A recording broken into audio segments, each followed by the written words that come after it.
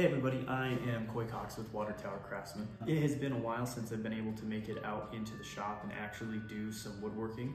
And so I'm gonna try and get a little bit of stuff done tonight. Right now, I don't have a whole lot of time to be able to spend out here. I've just got some time on the weekends. And then I've got a little bit of time before I have to head into work during the week. That doesn't give me a lot of time to be able to do long form content. So rather than doing long full length videos of an entire project, what I'm gonna be doing is shorter videos of each step of the project.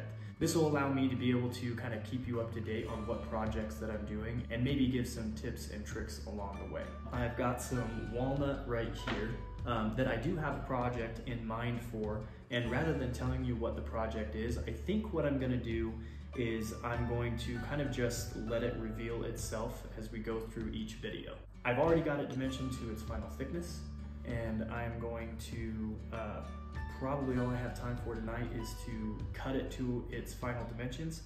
And then on these longer pieces of walnut right here, I need to cut a 1/2 inch rabbet in the end to be able to receive these smaller pieces.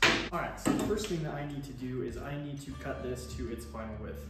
I don't have a whole lot of width left on these smaller pieces. I've really just got like 4 inches. And then I want to save as much of this as I can. So what I'm going to do is I'm going to rip these boards down to 4 inches, just like the others. But you'll see on here that it's got a lot of knot and kind of rotted wood. And so I want to cut out as much of that as I can. You can see it's really bad on this one. It looks really pretty and it's got a lot of character, but it's not very structurally sound.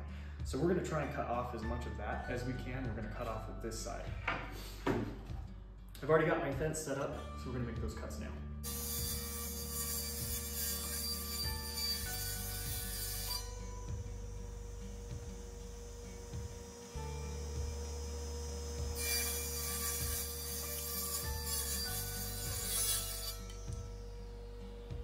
So one thing you didn't see is off camera, I actually made this crosscut sled, and I just made it out of some scrap pieces laying around the shop.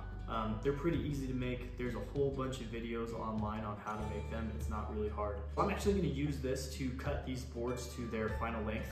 The dimensions that I've decided on is I want it to be 18 inches wide and about 13 inches tall. I need to cut these shorter boards down to about 12.5 inches to account for that rabbet on the end, for a total of 13 inches in height. After that, I'm going to cut these down to 18 inches, and I'm going to try and cut off again as much of this wood as I can. Again, this is really brittle, it's not very structurally sound, it can break very easily, so I'm going to try and get as much of that off. It'll probably cut right about there. But I'm going to use my crosscut sled to actually clean up one edge and get it at a perfectly 90-degree angle. I'm then going to measure out 12.5 inches or 18 inches and make my final cut. All right, so I just wanted to point something out real quick of what I'm doing. I've set up a stop block on my table fence right here that just comes out a little bit off of my fence. I use that as a reference point and I mark it. I want to stop it and have it come right out to 12.5 inches on my line on my crosscut sled. When I am pushing my piece forward for my final cut, it'll clear that stop block and then not be rubbing along this fence right here and risk kicking back.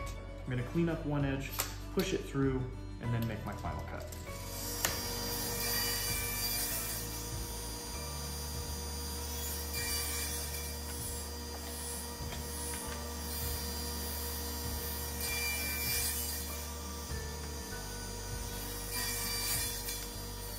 So now you can see after I've made my cuts, that stop block allows me to make exact repeatable cuts, so you can see that both ends are perfectly flush with each other.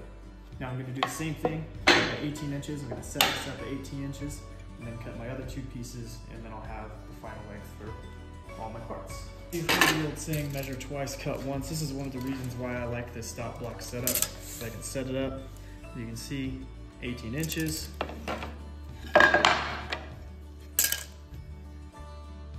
12.5. All right, I try to get you guys in here as close as I can here. So I've actually used my board here and I'm just using the thickness of my material to set up my stop block. So you can see like right on that inside line right here is where I want my material touching and where I'm gonna put my stop block up. That way I know that I'm cutting for the thickness of my material.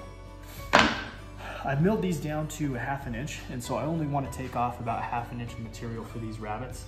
So I've used my combination square, and there's some other tools that you can use to get a more precise measurement. This is all I have in my shop, and I just use that to kind of set at 1/4 inch, and then I raise my blade and to where my saw blade is just barely touching the bottom of my combination square so that I know I'm at the right height. Now I'm going to cut those rabbets.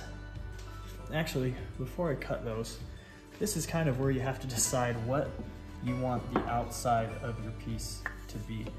Because obviously the outside is what's going to be on display, and that's what everybody's going to see.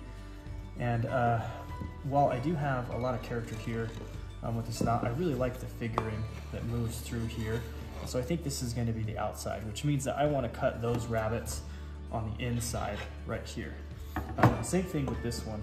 I kind of got to decide, and so again, not a whole lot of options. The only thing that's really swaying me is this piece right here.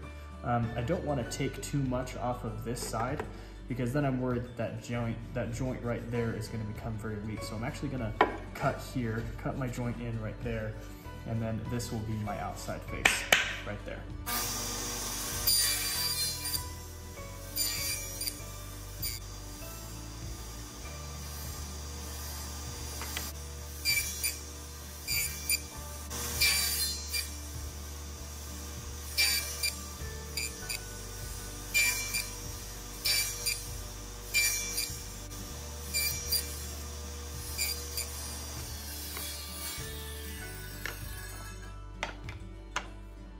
All right, now that I've got my rabbets cut for those, you can see why it's important to use the material as a reference, is it gets a pretty snug fit of where that's supposed to slide in there. So now that those are done and all the rabbets are done, the next thing is I need to actually cut a dado along the back that's going to receive the back panel. So unfortunately, I don't have the material that I need to be able to slide into that dado, and I don't want to cut them until I actually have it. So that's probably what I'm going to do in my next video. I hope you enjoyed this one. I hope you stay tuned into the videos in the future. Thanks for watching. So unfortunately, I don't have the material yet. Unfortunately, I don't have the material that I need to be able to put in. Right now,